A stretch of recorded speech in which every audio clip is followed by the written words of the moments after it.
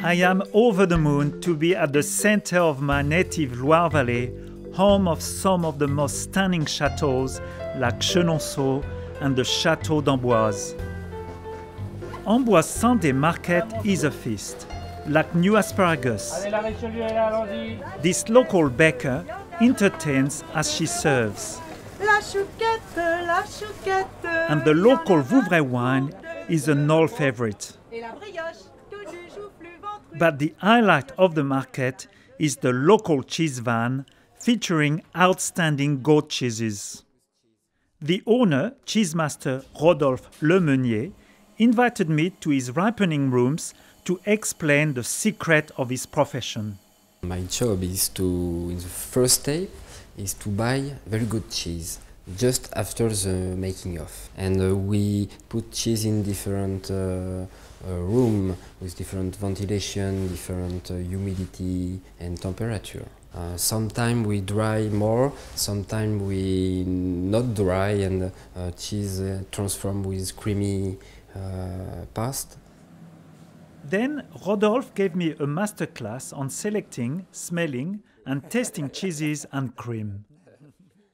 And lastly, surprised me with a selection of most of the goat cheeses made in the region of this year's Tour de France. Okay, here I made for you cheese plate for goat's cheese from Loire Valley and all the state of Tour de France. Okay. Okay. Cyclists beginning by Chabichou du Poitou. After they run to Pouligny, Valençay, Celles-sur-Cher, Couronne de Touraine, Loire Valley, Middle. What a selection, and all so delicious. Thank God for another glass of Vouvray. The Loire Valley is also known as the Garden of France and grows some of the best strawberries in the country. This strawberry tart with pistachio nuts is so fine.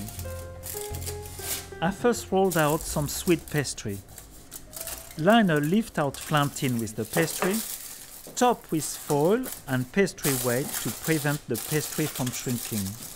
I like to bake it in the oven at 180 degrees for about 20 minutes.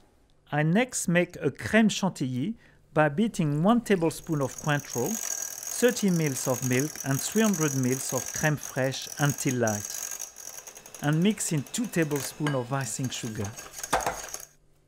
I carefully spread this chantilly cream over the cool pastry shell, and top generously with strawberry halves, and brush the berries lightly with apricot jam. It is now fashionable to sprinkle chopped pistachio nuts around the edge. Here is one of the most popular French desserts, tarte aux fraises et aux pistaches.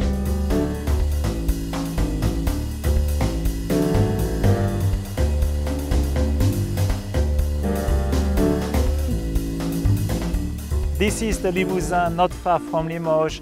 The region is very rural with lots of green, very hilly pastures, and tomorrow we are finding out why the beef of the region is world class.